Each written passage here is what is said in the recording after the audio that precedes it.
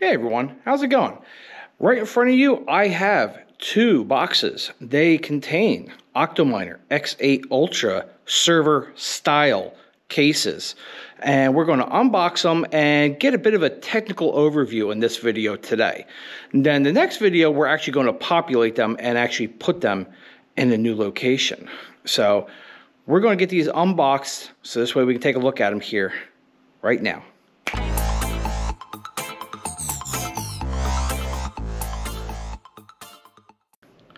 So here they are, freshly unboxed, front side, back side, and it comes with a little bag of screws for mounting the GPUs, and then a little welcome and assembly instructions.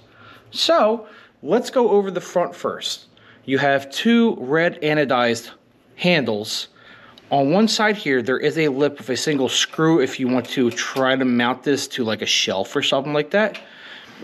Up top here, we have a USB 2.0 and a VGA 15 pin for a crash cart. Like if you have a row of these, you can literally just have on a little cart like they use in data centers, a screen and a keyboard that you plug right in here and you can get into the unit and figure out what's wrong with it. Next, you have 6 LEDs for status. Then you have 3 buttons. This one is power, this one is reset, and the third one is actually clear CMOS. If it's really acting stupid on you, you hit and hold this button for a few seconds after it's powered off, and it should reset the CMOS and we're good to go. This little protrusion right here is actually an environmental sensor. It tells you your temperature, humidity, pressure, stuff like that. Right below, there is actually a little blue OLED screen here that will display data once we power it on. You have your label. You have 4 fans. You also have easy access to the boot drive, which pulls right on out, and you can go ahead and switch it around. And then just shove it right back in there. There you go. That takes care of the front side. Let's go to the back side now. Now, you can see there's plenty of ventilation in here, and each one of these slots are triple size slots. So you can fit a triple slot card in each one of these. In the center here, this is essentially the motherboard breakout. We have a reset switch or something back here. You got 4 USB 3.0s, an HDMI, networking. That's it for that right there. 4 more GPU spots. Then we got 2 power supplies and another environmental sensor. Let me put the camera down and we'll pull out the power supplies. Okay, so let's pull out one of the power supplies. Pull that. And these are HP Hewlett-Packard 94 plus platinum rated power supplies. They are rated for 1200 watts max if you connect this to 240 volts. If you're only going to run these units on 120, these are good for 900 watts. So they give you 2 power supplies on 240 volts. You're good for 2400 watts total. Or if you're on 120, you're good for 1800 watts total. So just keep that in mind. That will dictate what type of cards you can put in here. There we go. Now I like the release mechanism that they put on top of this. It's reminiscent of Supermicro server cases. It's literally just 2 push down buttons. Pops open a little bit and lifts right off. So let's take an initial look inside. You can see 8 slots for GPUs.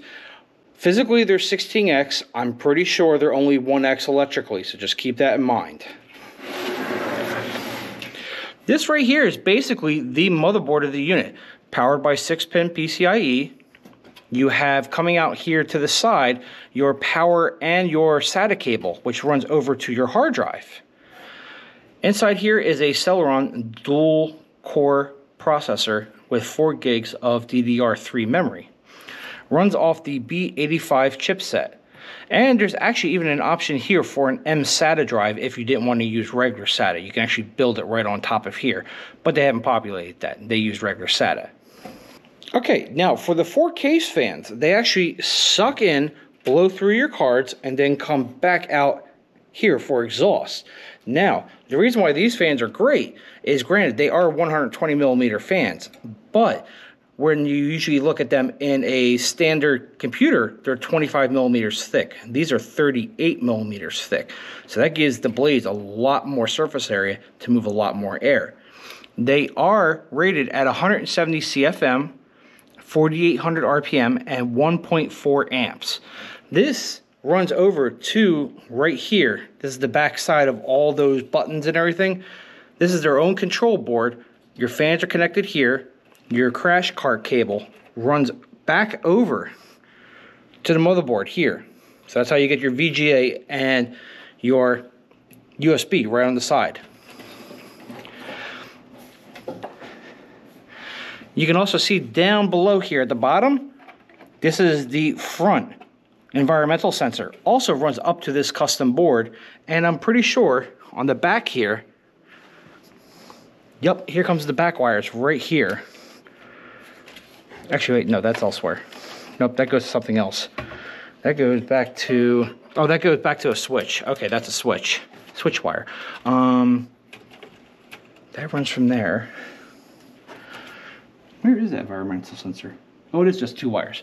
Okay, here's temp 1. There we go. There's the other environmental sensor. Okay, so now this is the back side of the power supplies, and this is definitely a custom solution. I mean, come on, they even have it silk screened, the OctoMiner, on the PCB itself. There are 3 little lights here, 12 volts, SysB, and power supply on. So we'll see that in a future video when we actually power this unit on. Comes pre-wired with the correct lengths for each card inside here, so you don't have bundles of wires everywhere. It's already pre-sized, and the top half of all these connectors is just for your GPU PCIe power. The bottom half is already pre-wired and actually runs underneath here to a bunch of PCIe pins. That runs your power for all your cards coming through the PCI Express ports. Now, the one thing we will have to do before we start this unit up in the next video, right back here on the corner is a CR2032 watch battery. That is not installed because it messes with shipping with lithium-ion batteries, even though it's tiny. So you do need to add this in so this way the BIOS can save its settings. Otherwise, this thing's going to act wonky as all heck. So that's pretty much all I wanted to show you with the units today. Just a technical analysis of what's included with these units. Next time, we will power them up. And if we go over to the crypto closet here,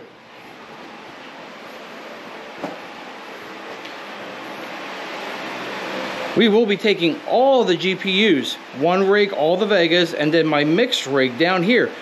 All of those are going into those OctoMiners, power it up, get it set up. Then, let's see if I can back up enough. I recently got myself a full-length server cabinet.